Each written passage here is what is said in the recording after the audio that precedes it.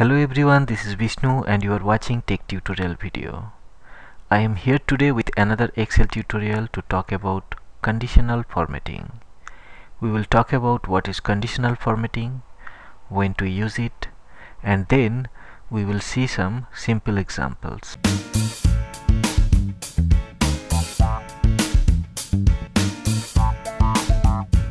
Before we start with our examples, let's talk a little bit about what is conditional formatting and when to use it. Microsoft Excel is a great tool which can handle a tons of data. But when you have so many data, it is difficult to find some specific data quickly. For example, suppose you have thousands of salesperson and their sales amount for a particular month in an Excel. And you decided to give them bonus if they sold items for more than $2,000. It will take considerable amount of time to manually go by each and every data to see if a person is eligible for bonus. What if there is a quick way to make your data stand out visually where someone is eligible for bonus? This is where conditional formatting can help you by highlighting some specific cells based on your criteria. Like this.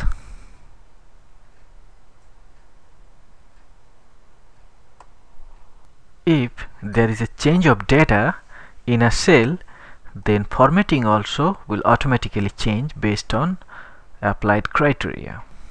Now that you understand what is conditional formatting and when to use it, let's have a look at some examples to check further details about it. In Microsoft Excel 2007 and 2010, under the Home tab, check out the Styles section on the ribbon, and there we will have the conditional formatting option. Similar types of conditional formattings are grouped together. Different categories are highlight cells rules, top or bottom rules, data bars, color scales, icon sets, and then we have option to create new rule, option to clear rule, and option to manage rules.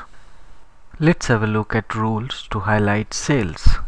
Here in the first tab of this Excel, I have some data where I'll show you examples of rules to highlight cells. I'm going to select a range of data, then I'll go to conditional formatting, highlight cell rules, then I'm going to use greater than rule. As soon as I click on that, it will open up a small window. There I can specify a number, and if any value out of the selected data range is greater than 27, then that cell will be formatted with light red field with dark red text. And here we have other options as well, but we'll try this first one. Say OK. So as you can see that all the values that are greater than 27 is formatted based on the rule. Let's try other options in this section. Select data range, conditional formatting, then we'll choose less than rule. Let's say 20 over here, and we'll select a different formatting. OK. Select the next data range, go to that section between, and we'll say 20 to 90 and select a different one. OK. Again select a data range, conditional formatting, highlight cell rules, then equals to 35 and choose this one. Then another data range, conditional formatting, highlight cell rules, then we'll go to duplicate values and we'll say red text. OK. The next one, and we'll use text that contains fail. Say OK.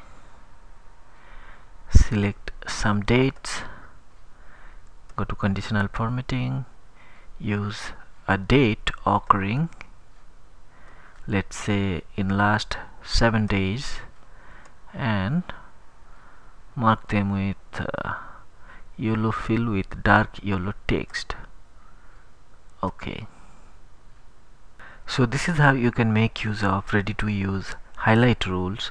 But if you don't like any of the existing formatting and you want to change it by your own, you can select the data range, go to manage rule, double click on your rule, and then click on the formatting button.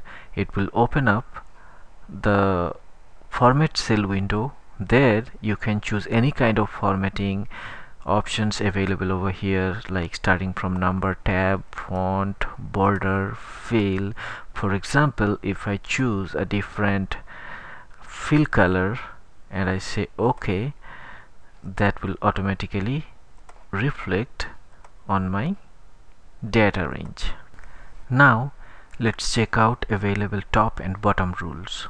Top and bottom rule also works in the same way. So select the data range, go to here, and then use top 10 items. We can very well change the top 10 items to some other numbers like top 3, and select a formatting, say OK, and it will highlight the top 3 numbers we have. Then select another data range, let's try top 10%, and we'll say OK. Then select another data range, we'll try bottom 10 items, we'll change it to 3 as we don't have that many data. We'll select another data range, we'll go here and we'll say bottom 10%. Select another data range, go here, let's say above average, say OK. Let's select another data range, go over here and say below average, let's say OK. So this is how we can use top and bottom rules. Now let's try some data bars. So let me apply some data bar rules to this data I have over here.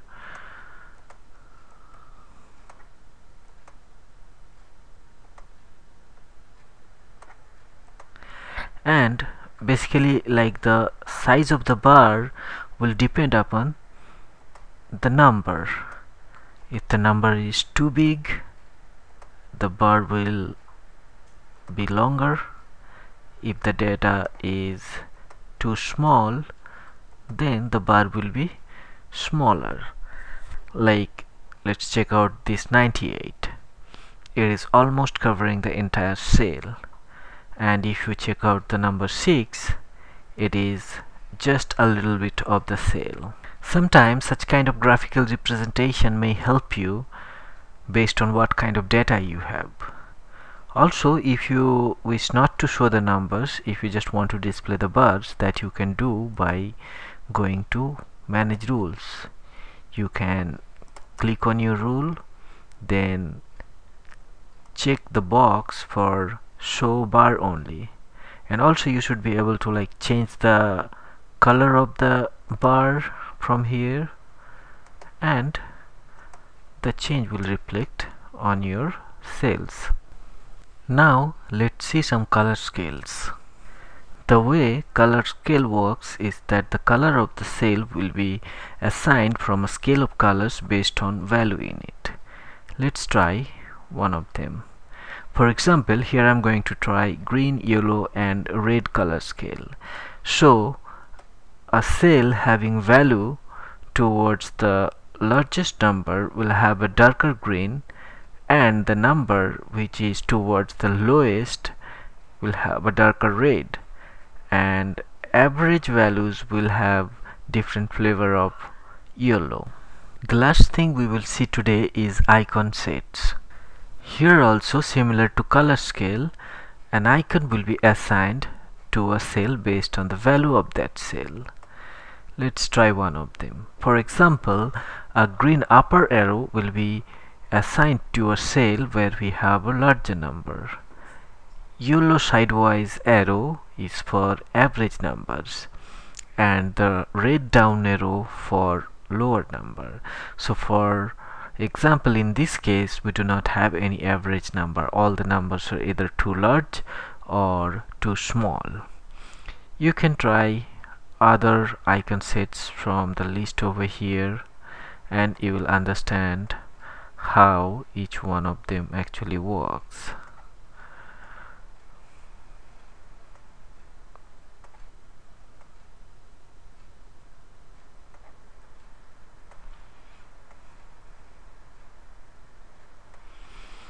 So this is all about icon sets.